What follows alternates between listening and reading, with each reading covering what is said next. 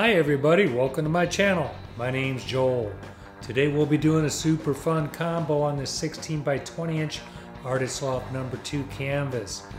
We're going to be doing a dump and swirl swipe, some chameleon cells, a ribbon pour with some embellishments. So these are the products I'll be using. My paints will be mixed with American Floetrol, 2.5 parts Floetrol, 1 part paint. I'm also going to be mixing up some paint for a swipe using that Amsterdam titanium white mixed with Australian Floetrol. So today my primary colors are going to be neons, the neon green, neon pink, and here's my neon blue.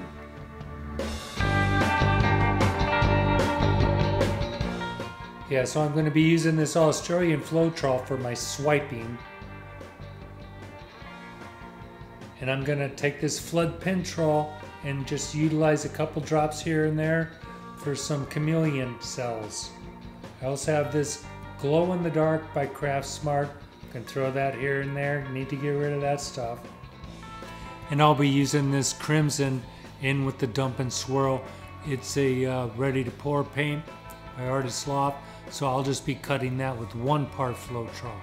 So for my background color, I'll be using this Artist Loft white soft body mixed with the standard Floetrol, 2.5 parts Floetrol, 1 part paint.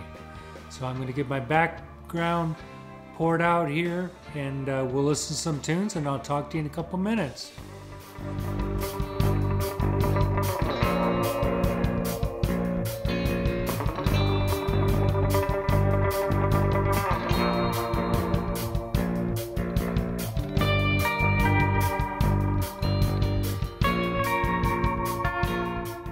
Alrighty, so I got my canvas ready to go. I'm going to put some paint in the middle, these different colors. This is Amsterdam with some of the blue neon in it, so that will glow under a black light. Same with this.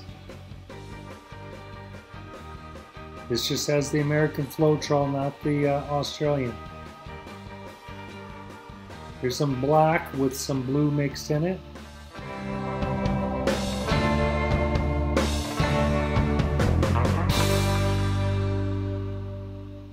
No, that's the neon. I guess the first one was the just regular glow-in-the-dark Craft Smart. And here's some of the crimson I mixed with some of the blue, and I think I darkened it a little teeny bit with the black.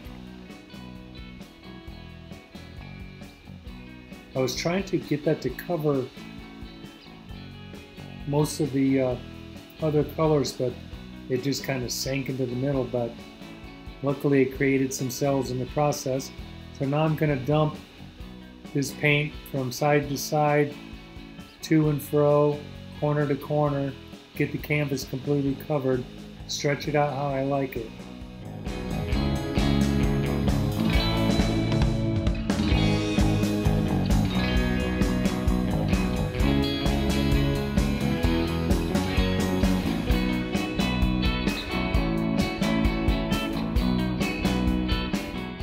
Keep bringing my paint back to center, then tip in the opposite directions. Then go for your corners. Back to center a little bit.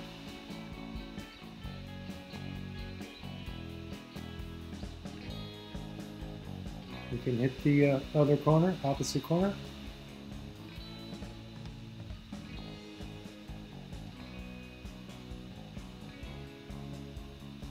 Paying attention to the things I like on the canvas, what cells I don't want to get rid of by accident.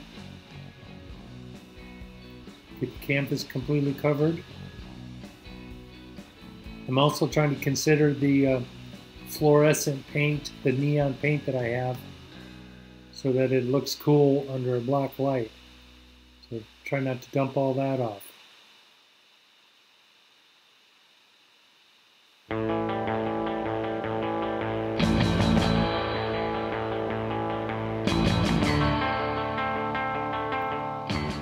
Okie dokie, so that's the last corner.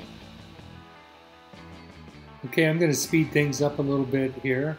I'm just trying to get the composition balanced how I like it, and I'll talk to you in a sec.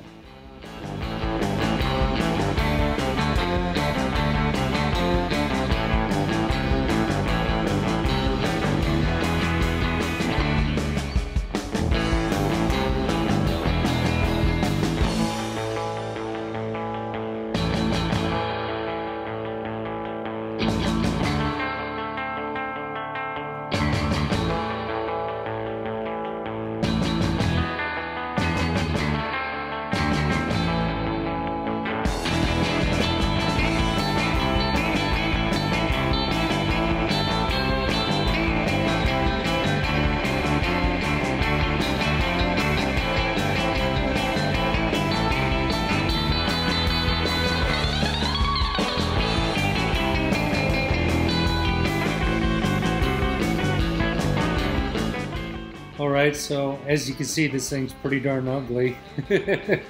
So we're going to have to spice it up a little bit, and add some color here and there, and try some other techniques on it. Even if you have something hideous, you don't give up on it. You just try, then it's at least time to experiment.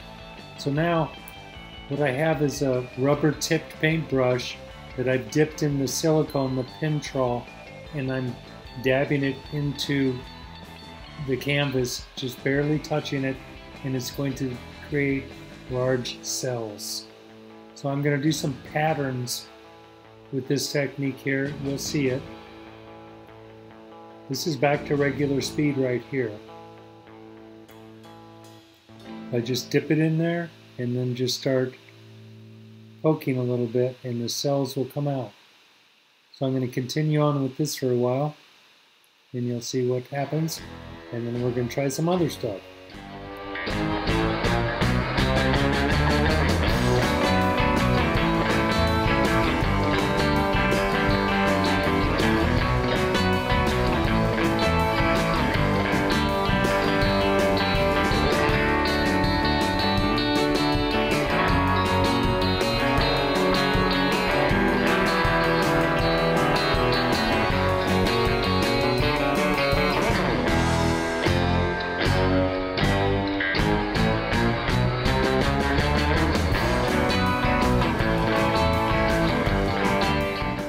Alright, so that technique added some dimension to it. Now I'm ready to do some swiping, so I have my Amsterdam white mixed with Australian Floetrol, and then a dab of the blue, neon blue, so this will glow under a black light. I'm going to do some swiping here with this palette knife. Just play around with it. And I'm going to do the same thing with some other colors that are also mixed with the Australian Floetrol. So I'm just going to do a bunch of swiping here, and I'll talk to you in a bit.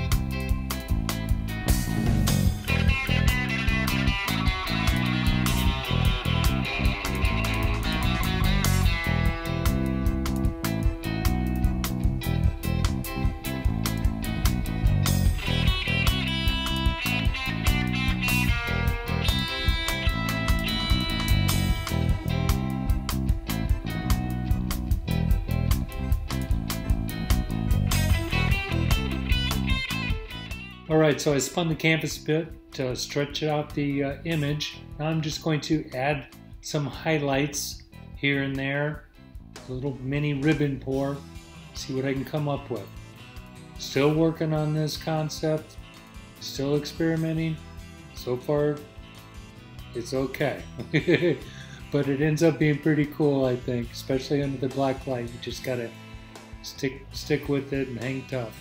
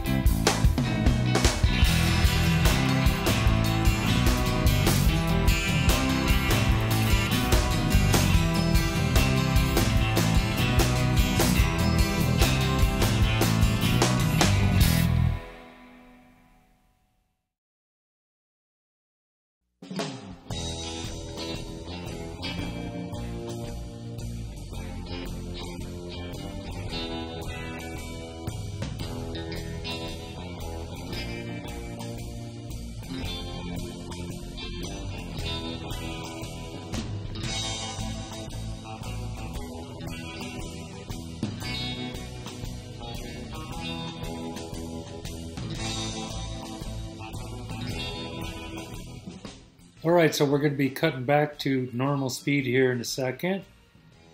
Right here. And I'm going to show you what it looked like after it was dried out. So here it is, the dry version. Quite a bit darker. Now here it is under black light. Ended up being pretty cool. Hope you like it. I'm going to be cutting away to a close-up version under normal lighting when it was still wet. It's got a lot of minuscule crazy cells in it. Nice interaction with the paint.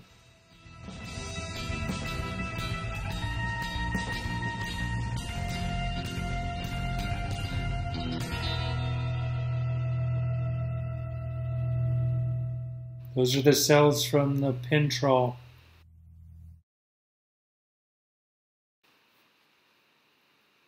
Those are the swipes. You can see the ribbon pour. Here's the close-up under black light. So it's cool, you can see purple, green, blue, reddish tints, almost white here and there. Really lights up nice.